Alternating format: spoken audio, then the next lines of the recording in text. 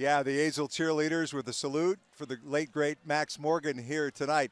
Mike Ducey in Fort Worth for a district opener. It's Boswell against Azle tonight. The Battle of the Lake and a high-scoring, entertaining football game here tonight. Yeah, the Boswell Blue Crew proudly accepting the Fox 4 football tonight.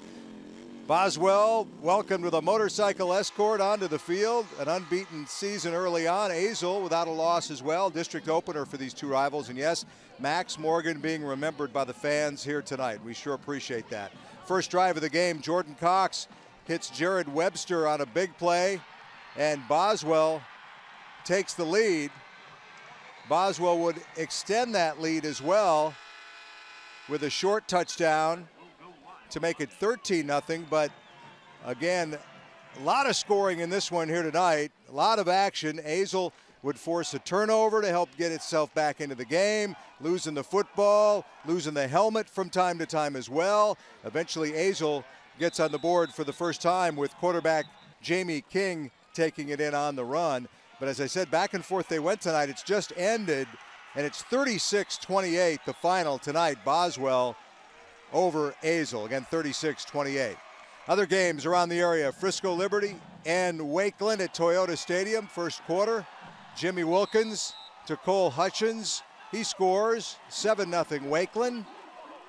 In the second quarter, Wilkins on a scramble, reverses field, picked off by Romello McCullum.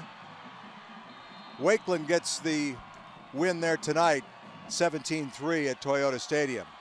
Colleyville Heritage against Euless Trinity. First half, Jordan Wilson to the pylon. Jerron Wilson, I should say, to the pylon. 13 yards, 6-0 Trojans.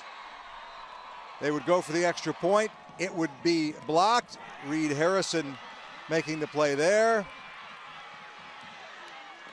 6-0 at that point, 14-0 Trinity leading in the fourth. Skyline against Irving tonight, and Skyline up big, 21-0 early in the game. Kevin Thompson taking the sack, unable to get anything going. End of the first half. Jordan Ray with the sweet run. Skyline up big, though, late in this one. Again, here in Fort Worth tonight, it's Boswell over Azle, 36-28, the final. We'll come back with more at 10. I'm Mike Ducey, Fox 4 Sports.